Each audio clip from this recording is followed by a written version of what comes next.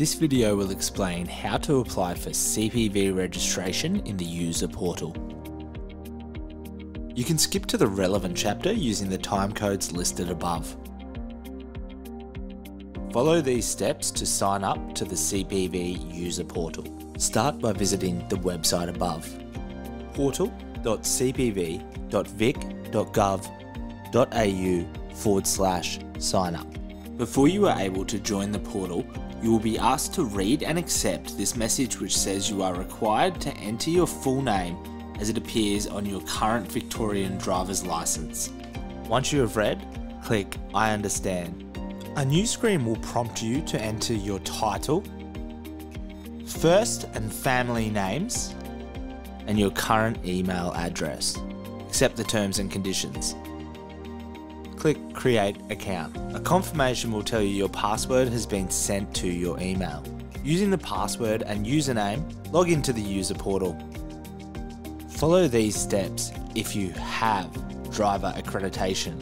Click Yes if you currently hold or have previously held driver accreditation or driving instructor authority, and then select the relevant qualifications.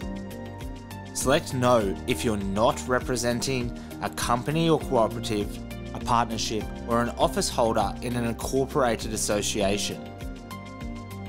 Enter your 6-digit accreditation and enter your date of birth. Click to validate the details entered.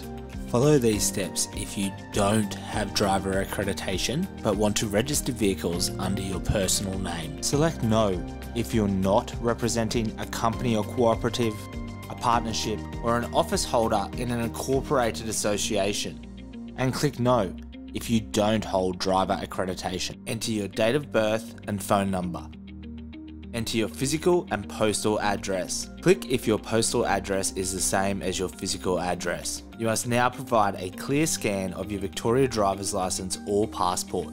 Click Choose File and select the required document. Enter your identity document number. Click Save My Details. Follow these steps if you are representing a company. Select Yes if you are representing a company or cooperative, a partnership, or an office holder in an incorporated association. Enter your Australian business number, business name, and phone number. Enter your date of birth. Enter your physical and postal address. Click if your postal address is the same as your physical address. Click Save My Details. You will now be asked to confirm the details of the person or entity legally responsible for any vehicles. If the details are correct, click Set Contact Details. Click None of the above are my current contact details if there are no details or if they are incorrect. Enter your phone number and physical and postal address including street, suburb, postcode and state. Click Set Contact Details. Follow these steps to register your commercial passenger vehicle. Under My Vehicles in the user portal, select Register Vehicle. Select Yes if you are the owner of the vehicle. Select Booked Only for hire cars or rideshare services. Enter your plate number, vehicle identification number, the make of your vehicle, enter the model of the vehicle, and the body type of the vehicle. Answer yes or no when asked, do you intend to use the vehicle to provide wheelchair accessible services? Click Submit. Select Unbooked and Booked for taxi services. Answer yes or no when asked if you will use the vehicle to provide trips hailed from the street or from a taxi rank. Answer yes or no when asked if you will buy or lease a fare calculation device that meets specifications. Select yes or no if you will buy or lease an approved security camera. Select yes or no if you will buy or lease an electronic terminal to process MPTP transactions. Select yes or no if you will book and attend a Vic Roads taxi inspection appointment to obtain taxi number plates. Select yes or no when asked if the vehicle has a registration plate attached.